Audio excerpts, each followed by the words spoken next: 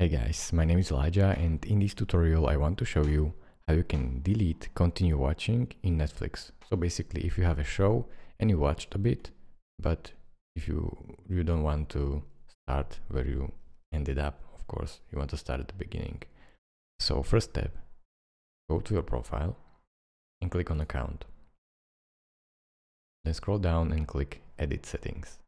Scroll all the way down until you see playback viewing activity, Click on viewing activity, and then this will open up this window, and whichever show you want to remove from watching or delete continue watching, erase continue watching, however you want it, click on hide from viewing history. Now the show will be replaced with this message: within 24 hours the Rookie season 1 will no longer appear on Netflix service as a title you have watched. So this is really simple. Within 24 hours it's all gone. You can also click hide all, so it will erase them all. Thank you guys for watching. If this video was helpful to you, consider subscribing and liking this video, and I will see you in the next tutorial. Bye bye.